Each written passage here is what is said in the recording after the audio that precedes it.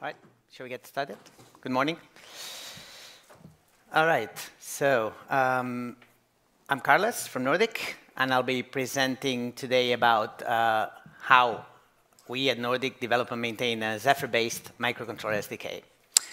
I'll start by talking a little bit about me. I'm a former demo scene coder. I don't know if you're familiar with that, but you can go in later. I don't really have time to go into the details, but it's quite a fun amateur scene for programming.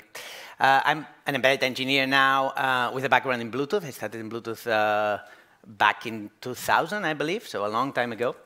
I've been employed by Nordic since 2010, so celebrating my 13th anniversary this year. I'm based in Barcelona. I like cycling a lot in the hills. I also co-authored a book about Bluetooth Low Energy back when I was working in the soft device. The soft device was, or is, Nordic's Bluetooth Low Energy stack. And I was part of that team, and I designed the API. I also co-authored this book about Bluetooth. I was the main person in the beginning to drive the push to adopt Zephyr at Nordic, so I'm the one to blame. If you're a customer who's not happy, some are not, some are. So there's a little bit of everything. And right now I had a team called Vestavind, which means west wind. Zephyr is a western wind, as you probably know, in Norwegian. And it's a team I'll be talking a little bit about later. So let's talk a little bit about Nordic. Nordic is a fabless semiconductor company, so like many others, we make chips. We are specialists in low-power wireless, so we don't typically, well, we don't do at all generalist MCUs, generic, MCUs like other companies do. All of our MCUs have some sort of wireless connectivity built into them. We are market leader, especially in short range, so Bluetooth Low Energy in particular, but also Thread and other technologies we'll be talking about. And then we are also introduced some years ago LTE-M and narrowband IoT, so beyond a short range, also a longer range. And now we're expanding into the Wi-Fi market. Recently we presented, or we introduced our first Wi-Fi chips into the market. We have offices a little bit all over the world. We've been growing a lot since I joined, so the company has been doing well and growing. But the company is actually pretty old. It started in 1983, doing custom ASIC designs at the time. We're celebrating the 40th anniversary this year, so we have some really nice celebrations lined up, particularly for employees. We're 1,300 right now and growing, so of which 76% is R&D, so it's a very technology-oriented company. And sort of financial type information, not very familiar with that, but there you go. So our chips. I want to talk about our chips because really the purpose of all the work I do at Nordic and me and my team and many other teams is to support these chips because we sell chips. The software is free, right? So when our customers buy our products, they're buying our chips, and the software is just there to convince them to buy it and to be able then to develop their software that runs on the chips. So we have chips for short range. You can see here the 52, 53, and the upcoming 54 series. They support Bluetooth, Thread, and Matter. These three logos there, the three tiny logos. This year we introduced the NRF70 series, which is Wi-Fi. Right now we only have a companion chip, so to speak, but which which sits side by side with another MCU. Then there's the NRF91 series, which I talked about a minute ago. They support LTE-M, narrowband IoT, and in the future, there's this new standard called DEC10R that we are working towards supporting. And we're actually part of the specification working groups, just like we are with Bluetooth. We're big contributors to the Bluetooth spec, by the way. And then also, relatively recently, we've introduced other product ranges, PMICs and range extenders. And of all these products, almost all of them, these chips, are supported in upstream Zephyr today. Not all of them, but almost. And if they're not, we'll probably work towards getting them in. Where do Nordic ICs live in actual products? Typically, our bread and butter when we started selling chips, not custom chips, but rather generic chips, wireless chips, we started with the HID market, so mice, keyboards, and so on, but there's been a bit of everything: medical, gaming, tags, so smart tags, lighting. For Bluetooth mesh, for example, was a big boost for the lighting systems. So being able to connect multiple light bulbs in mesh and being able to turn them on by just connecting to one of them and then relaying that information, and all sorts. And with LTE-M and narrowband IoT, we're getting into the asset tracking business and this type of different applications that we couldn't reach with Bluetooth. So we're now, a company that's present in multiple segments. So I want to talk a little bit about how our SoCs have evolved over time, because that's one of the major motivations that drove us to actually adopt Zephyr. And I actually had to look this up, because although I've been at Nordic now for a long time, I didn't remember the numbers, and it's quite astounding actually when I did my research. So in 2004, I wasn't there. We introduced a chip called the 24LE1. It's been enormously successful as a wireless, non-Bluetooth, proprietary wireless connectivity solution. And it had 16K of flash and 1K of RAM on an 8051 running at 16 megahertz. In 2012, some years later, we introduced our first sort of modern Cortex-M-based series, the NRF51. Cortex-M0, not M0 Plus, M0 at 16 megahertz, 256 up to. All of the numbers here are up to, so the series, there will be different variants, but these are the highest numbers, so of each series. 256K of flash, 32K of RAM, so that's the chip that introduced the soft device architecture. And then there was the NRF52, 2015.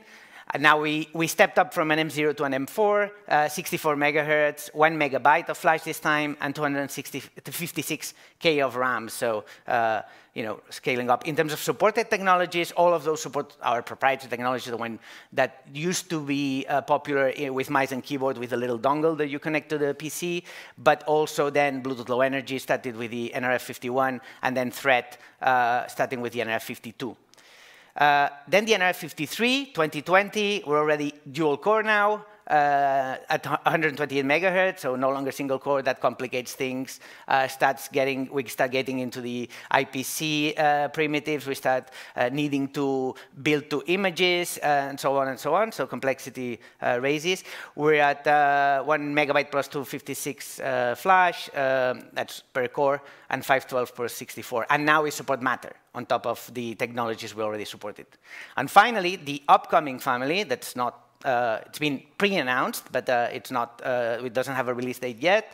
It has, I cannot unveil more than what has been already said in the press releases, but basically multiple ARM Cortex-M33 cores at 320 megahertz, multiple RISC-V coprocessors, 2 megabytes of flash, 1 megabyte of RAM. So you can see, and I have a little diagram here to show this, the amount of flash, RAM, and the clock speed, and don't pay attention to the y-axis, this is just for reference, but the point is that the complexity in the chips has been rising non-stop since we introduced our first commercially available off-the-shelf chip until now, where we're developing the NRF54 that will come out at some point in the near future.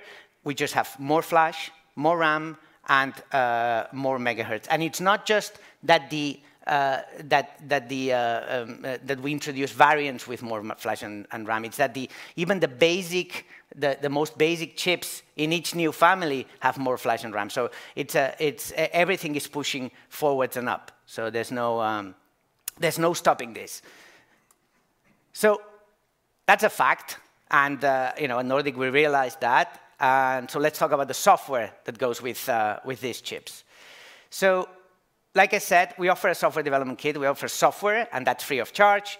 It's almost like every other silicon vendor. You download the SDK, you start developing your application, and the SDK gives you everything you need to write an application: drivers, storage, kernel if necessary, everything that's required in order to develop an IoT/embedded application.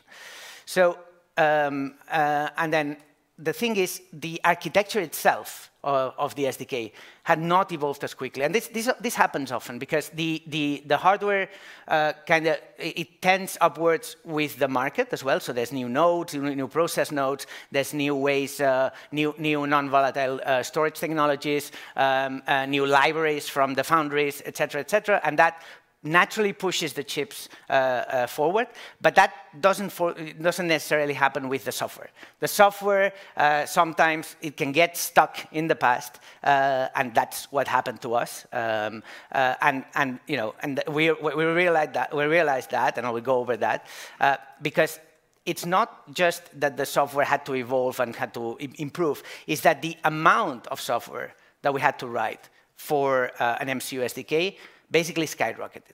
The complexity skyrocketed. We just, it just went so fast. So at some point in 2016, we realized that the SDK offering that we had was really not ready for the future. It was not scalable.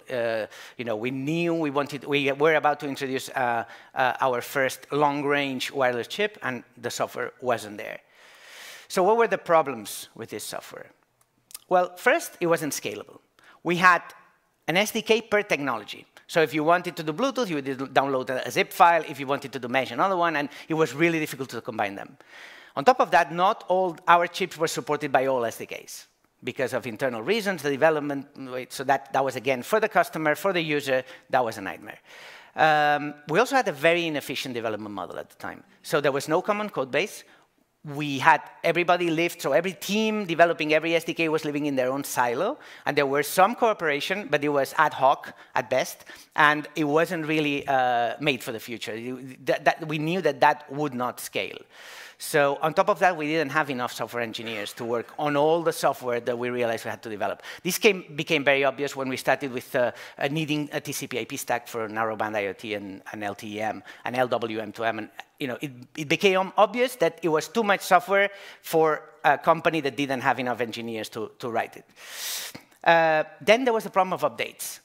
You're a customer, you start developing your application, and some months, years after, you want to update to a more recent version of the SDK, and updating was really complicated. And this was in part due to the fact that there were multiple SDKs, that the architecture of the SDK was not really designed for that.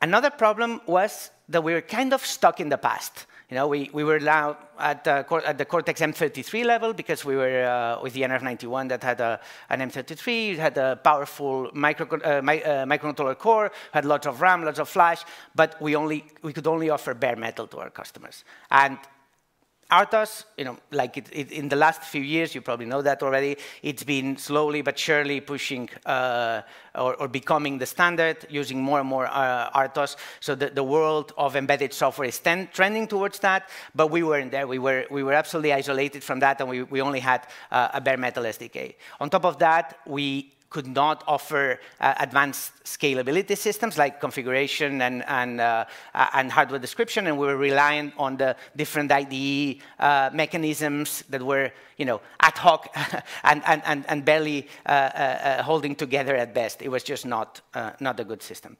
On top of that, the distribution model. So I think that's still the case for some vendors, but our SDK was offered as a zip file. You just click download, and that was a zip file. You take that zip file, you'll unzip it, and then you, as a customer, then you had to either create a Git repo with it or a subversion repo, put it on the version control. So there was no version control by default.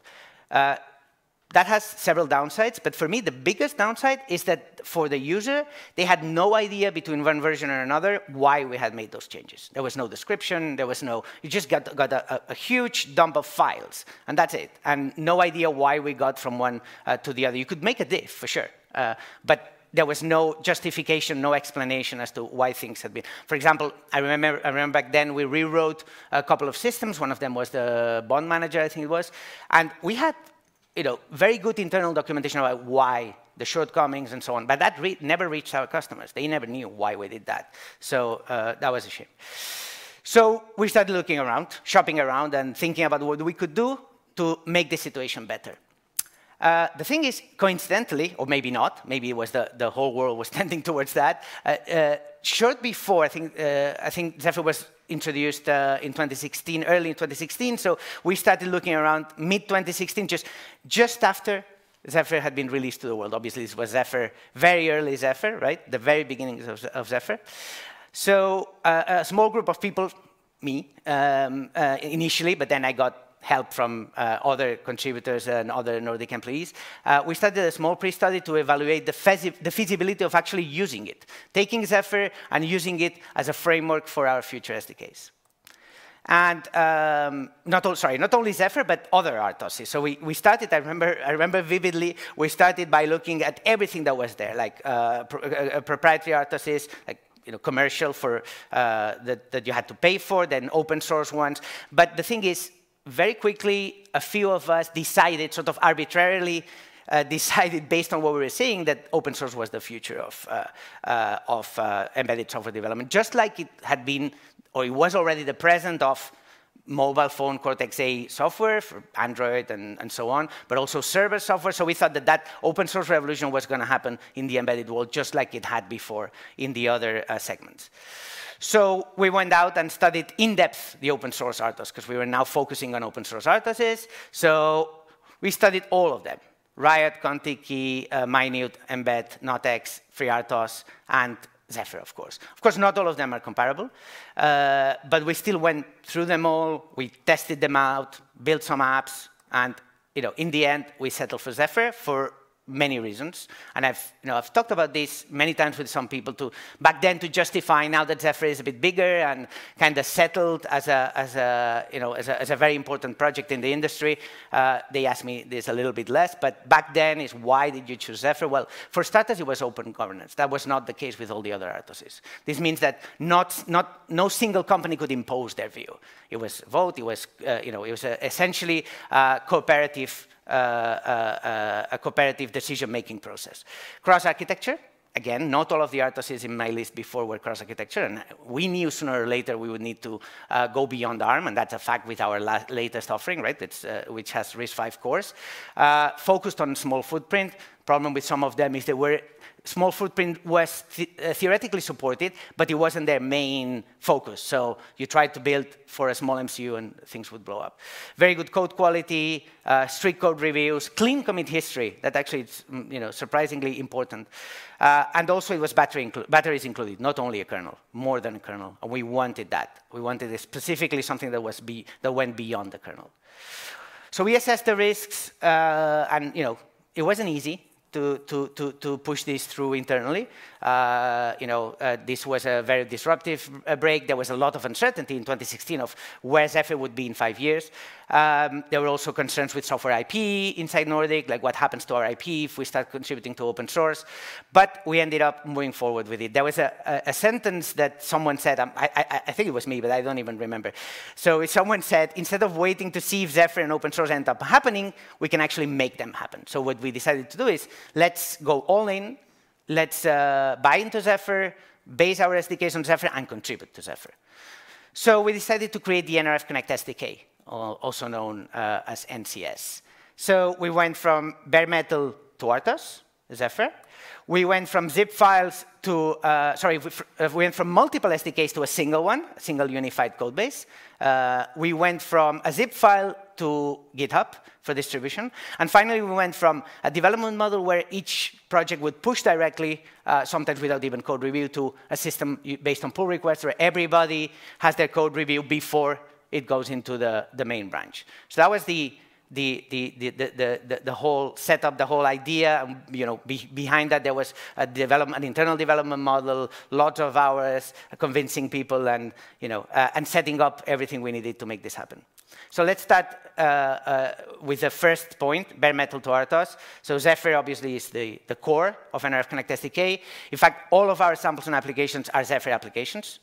We don't have a special build system layer. They are Zephyr applications. Almost all of our SoCs and boards are upstream to simplify our lives, mostly, but also our customers. And then, NCS as an SDK makes super heavy use of everything in Zephyr. So the kernel, the device and driver model, the OS services, the connectivity. So it's not, we didn't pick Zephyr for the kernel. We actually use everything, or not everything, but many of the components present in Zephyr. Single code base. That's one another of the 4 tenets that we adopted that had to make it happen. So I just spoke like a few minutes ago about using the proprietary IDEs, back then Kyle and IAR mostly, which would then provide the build and configuration system. So the actual build system, the make file, so to speak, was actually the IDE, and also the configuration. We used some Kyle system that they had, but it was really difficult to maintain because obviously, first of all, we had to support multiple. They were not really consistent, and the whole thing was not unified. That was our problem. From there, we went to what we call industry standard tooling. I mean, CMake is pretty much a standard today, so we use CMake for building. In fact, the transition from Make to CMake in Zephyr was contributed by us.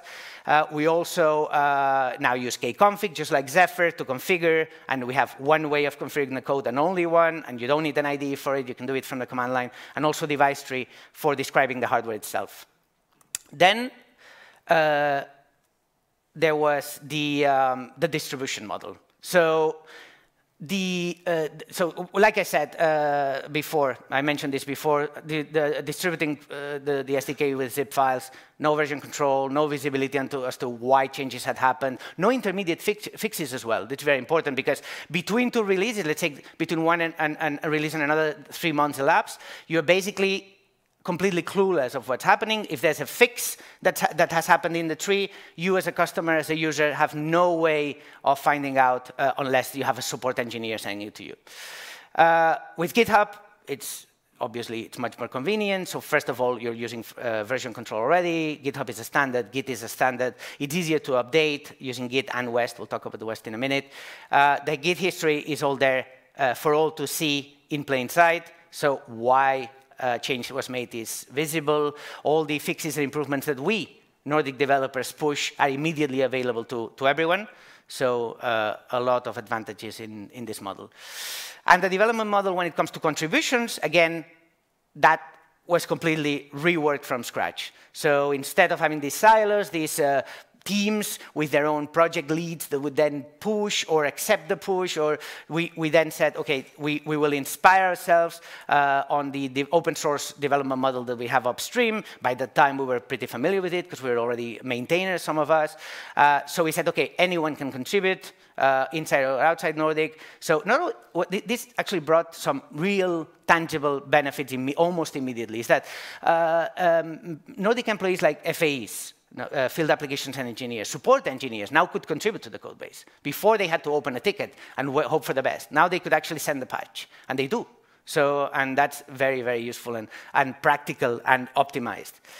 And of course, users and customers as well. So obviously this required a lot of adjustments, internal adjustments. We had to transition from internal Git servers to GitHub, a hierarchy of maintainers, just basically the open source, mapping the open source model to an internal development model. Took some time, but we did manage to get there, and now we have a model that we're satisfied with.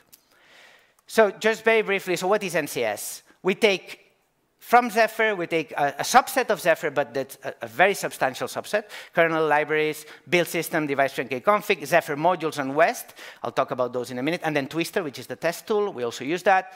And then on top of that, we add proprietary features and technology, applications and reference designs, testing and qualification, technical support, and VS Code integration. So basically what this means is Nordic engineers are free to work on things that add value, add actual value. So does a kernel add value? Not really. There's dozens of kernels out there. Does another TCP IP stack add value? Not really. There's plenty of those. What really adds value, at least from our perspective, is more applications and better written applications that you can use as a starting point for your product, proprietary features that gives you an edge, qualification, technical support. These sort of things are what makes a chip make or break. So that's where we're focusing now.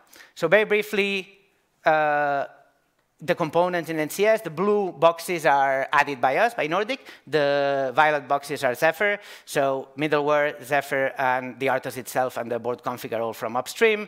And then applications, some connectivity protocols, and some low-level wireless stack. So we only do the low level. It touches the hardware itself, because there we have a competitive advantage. So this is just a zoom in Intel. So for example, in the low-level part, you can see that we have the LTE DLT layers, the multi-protocol coexistence layer. So that's something that we only support in the SDK, so being able to run multiple protocols at the same time.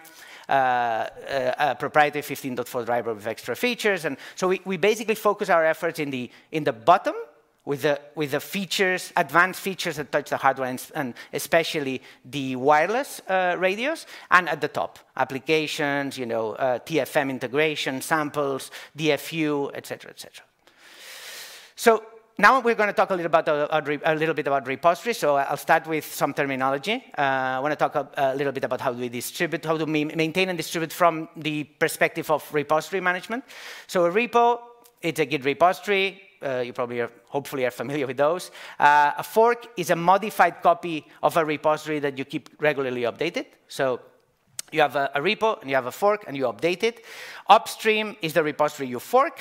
So that's how it looks like, right? And downstream is the repository you fork into, so the copy you make, right? So you have upstream, which is in the case of Zephyr would be in GitHub, Zephyr Project RTOS / Zephyr on GitHub, right? Then you fork that by making a copy, you maintain your copy, and you update it regularly with the changes that have been committed upstream, right? Now, upstream as a verb, to upstream something means to send a change upstream, be it a change that was already in your downstream or a change that you've written specifically for upstream. That depends. And finally, synchronize or merge means to update a downstream with the latest upstream changes. Yeah? And there's also a concept of out of tree. Out of tree just means something that you do not keep in a fork. So instead of keeping, we'll talk about that. We tend to minimize the amount of things we want to keep in the fork. So what we do then is we try to keep as much out of tree as possible. So we want to keep the fork clean, our copy of Zephyr. So how we do that, we tend to send everything upstream as much as we can. We use multi-repo so that we don't have to put everything in one single repo, meaning polluting the fork. And we use as much out of tree as possible. That's our approach. And it's an approach that we're happy with and that it's served us well over the years. West. A little bit about West. West is the main tool that Nordic introduced in 2018. It's maintained by us as well. It does two main things. One is repository management, and the other one is a command line interface, a standard command line interface for Zephyr, for building, flashing, debugging, and so on. So it has built-in and extension commands, just as a way of basically extending the functionality of Zephyr, of West via the manifest repo. We'll talk about that in a minute. So how does the repository management work? You have a manifest repository, and inside the manifest repository, you have the manifest file. Zephyr is a manifest repository, has a manifest file in it. In the manifest file, you have a list of projects. Those projects are other Git repos, which each of them at a particular revision. So in the case of upstream Zephyr, you have some repos that are forks from other open source projects, and we keep a copy of with some changes. Some others are not forks, and they are sort of original to Zephyr. That's a small subset. An example is HAL Nordic, our own HAL. So technically, it is a fork, but anyways, the point is that the idea here is that you have one central repo that points to multiple other repos at particular revisions, so that for each revision of the manifest repo, you determine all the revisions of all of the others. Okay? Then importing. That's a key feature of West that we introduced in order to enable NCS. Importing means that if I have my example application, I can not only point to Zephyr, which I could, but I can point to Zephyr and say, now, from Zephyr, take all of its projects and bring them over to my manifest. And that's exactly how NCS works. So NCS and NCS-based applications. So you can import Zephyr, NCS import Zephyr, and then an application written for NCS would typically import NCS, which in turn imports Zephyr. Yeah, so that makes sense. So, so indirectly, you get all of the projects that Zephyr has. You get them in your own workspace, in your own project, so to speak. Modules. That's another key contribution that has been fundamental for us. So modules are a way of extending Zephyr without having to modify the Zephyr tree, the Zephyr Git repo at all. So this is the main out-of-tree tool. Basically, what they do is you have some metadata in the form of a Zephyr/module.yaml that sits in the module repo, and the Zephyr build system reads that and then pulls in kconfig, device tree, and source code as needed, and CMake, by the way, into the Zephyr build system, which means that I can plug into Zephyr and into NCS by extension additional repositories without having to touch a single line of the original repo. That's the whole point of out-of-tree. So we use this extensively in NCS as well, because our NCS is actually a Zephyr module as well. And typically, if you write your own application and you have your own board, you probably want your own application repository to be a Zephyr module as well, because then automatically your board will be recognized by West. Even if you have an SOC or a driver, it will be picked up by the build system, and so on and so on. Our repo structure. This is a very important slide. So we have our manifest repo. Our manifest repo, which has our list of projects. This manifest repo is called SDK NRF, arbitrary choice of name. We have a library repo where we put everything that we distribute as a binary blob, so to speak, as a binary. Instead of everything that's not source code, it's there. So some proprietary features that we don't want or cannot distribute as source code. We have private repositories, a few.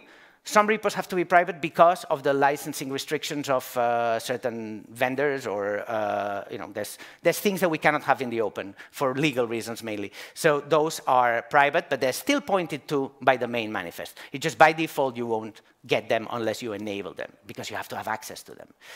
Then we import Zephyr. So we're saying, you can see the double arrow here. That means that we're not only pointing to Zephyr, but actually pulling it into our manifest. And with it, we pull in the projects from Zephyr. Now, we pull them in two forms. One is vanilla, meaning we take the exact same module that Zephyr has. We don't override it.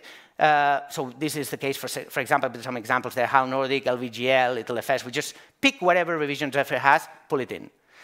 And then some of them we fork ourselves. So because we have changes specific to NCS on top of those that we cannot have in the Zephyr forks, we actually make a fork of the Zephyr fork. So there's two levels of forking here. Right? Let's take MCU boot. There's an upstream MCU boot. Zephyr forks MCU boot. NCS forks the Zephyr fork. Right? And then all of this comes and is picked up by the manifest as well. And finally, we have other forks. For example, what's now called Matter, used to be called Connected Home IP, is not supported by Zephyr. So we fork it in our own GitHub organization and then point to it from our manifest. Because we have, and that's not the only example, we have a few.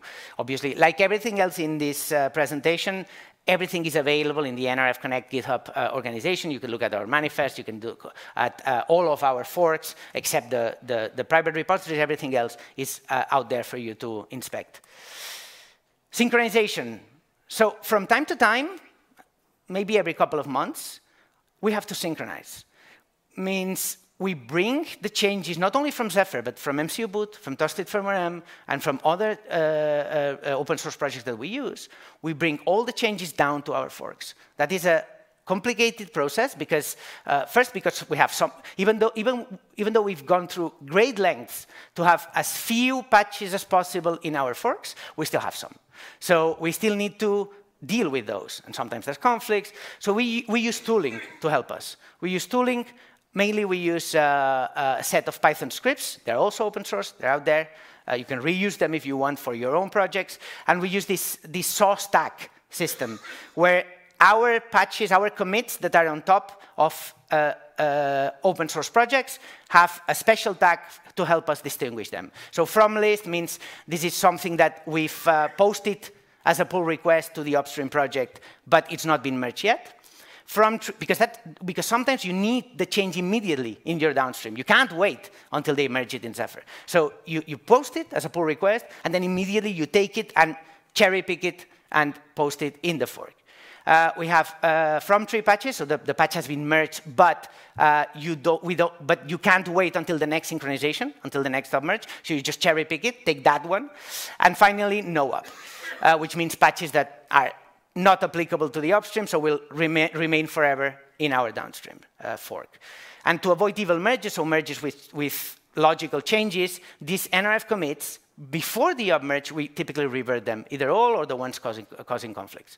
And finally, once per release, we rebase. So these upmerges are done via Git merges, Git merge operations. But the problem with that is that you as a customer, or a customer wants to see, the easiest way for a customer to understand what we're doing is to see Zephyr, and then on top, our changes. That's the best way, right? Because that's the simplest way for everybody. So that's what we do. Every time we release, just before a release, we rebase all of our open source trees so that you get the pure vanilla open source project with the exact same SHAs that are in the respective upstreams, and then our patches on top. So what we've done in Zephyr in order to enable all of this, I wanted to brag a little bit. So it's been, 6 years now or so with so many contributions, so many hours that, so we've transformed the tooling almost entirely since we joined Zephyr, or since we started. We did the move from make to CMake, including the Zephyr package, Zephyr CMake package. We moved from C-based kconfig to Python kconfig lib so that we could enable Windows builds. We completely rewrote the device tree tooling. There was something there, it was not very good, so we rewrote it from scratch. We reworked the SDK toolchains so that they would work on Windows and macOS. It was a Linux-only affair in the beginning. We ensured, even today, that we support all of the operating systems. We introduced West in cooperation with Foundries at the time. We introduced Zephyr modules, as well as many modules upstream. We made almost everything in Zephyr out of treeable. We introduced sysbuild. We introduced the logging and the shell subsystems, a Bluetooth controller. We overhauled the USB stack. We introduced many parts of the networking subsystem, and we maintained that. We also reworked the documentation system, which we reuse, by the way, and we made countless other contributions, fixes, and improvements. And we're not done. We want to work on a new board and SoC model. We want AMP, asymmetric multiprocessing improvements. You saw that our next chip will have multiple ARM cores, multiple RISC-V cores. We need more advanced functionality, handling multi-core, multi-image. So, and then we want also to improve the device driver model. Vestavin, just my last slide. Our team, my team, or our team, we're about 12 engineers. We contribute upstream. We maintain subsystems, we do the upmerges, the synchronization, we also maintain the downstream repositories, we do the release management, we rebase, we tag, we do all of that. We're all maintainers upstream, Bluetooth networking, build systems, storage, USB drivers, not only in Zephyr, but also in TFM, also in MCU boot. And also, we help out with any Zephyr-related issues or questions coming from customers. And that's about it. Before we switch to questions, there's just I want to remind everybody that today at 3:50 there's a maintainers BOF, Birds of a Feather, at South Hall 3C, and that we're really, really looking forward to having as many people as possible to contribute to the discussion of how to get more maintainers into Zephyr and how to scale up the maintainer count. And that's it. Any questions? I don't know how the microphone thing works. Is there? Oh, I'll repeat the question. OK, go ahead, please. Go on. Hi, Carlos. Hey. Thanks for all the help on the chats and everywhere. Sure. The question is, how often do you get the situation when you prepare the change that you need to get out of the door fast, as you said, and post the pull request on the upstream, and then like you wait for it to be reviewed, and then you ship your change to customers in your form. Right.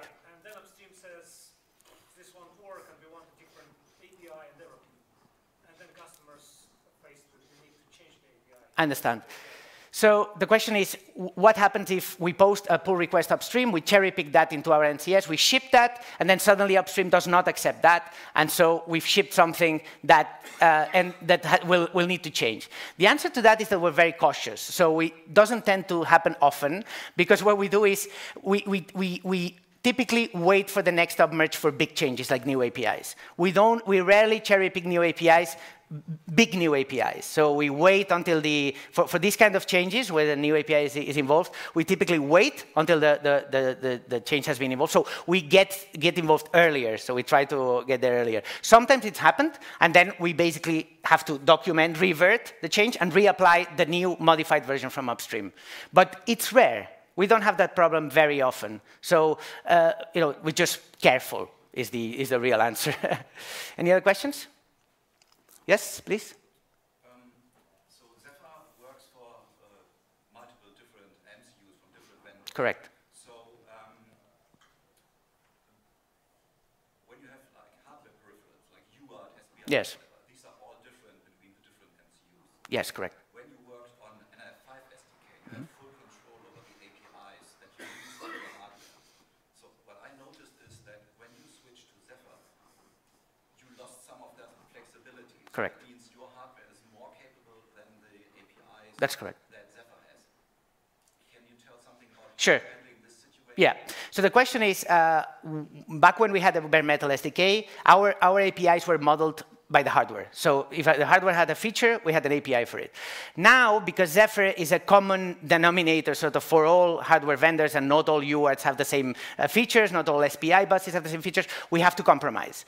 So how do we do that? How do we deal with that? We deal with that in two different ways. Way number one is some of our drivers in Zephyr have extensions, proprietary extensions. So for example, the clock control driver. So those are specific to Nordic, but are still in upstream as part of the Zephyr code base. And so for some cases, we do that. For some other cases, for all other cases, really, our bare metal layer, NRFX, is actually part of the SDK. So you can access it directly because they cooperate. So if you really desperately need a feature and the Zephyr API does not cover it and it's fundamental, critical to you, you can still use, in most cases, the NRFX layer directly.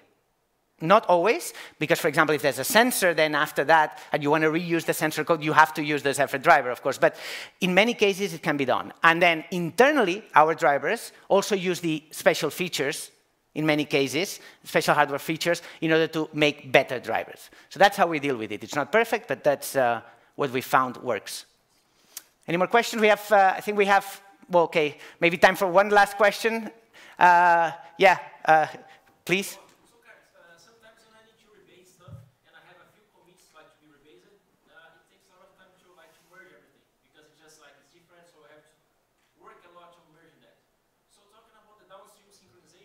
Yes. I mean, there are thousands of commits up there. Yes. How much effort you have to perform to add there to perform the sync? Because there might be a lot of changes on the upstream version and downstream version. Yeah, the problem is not so much. Sorry, the question is how much time does it take us to do the upmerge to do the synchronization? The answer is the actual Git operations are quite fast. We have tooling that just automatically detects which commits have to be reverted and the whole thing. The problem is the testing, because every new update brings API changes sometimes, kconfig changes, and that's really what takes a long time. The regressions introduced by the changes that come from upstream. Yeah. I think we don't have time for any more questions, right, David? We're out of time. I'm really sorry. I'm really sorry. But please, I'm on Discord and also on the mailing list and everywhere. So just ping me there if you have questions about the slides or about anything at all. I'll be happy to share with you any additional information about our development model. Thank you very much. Thank you.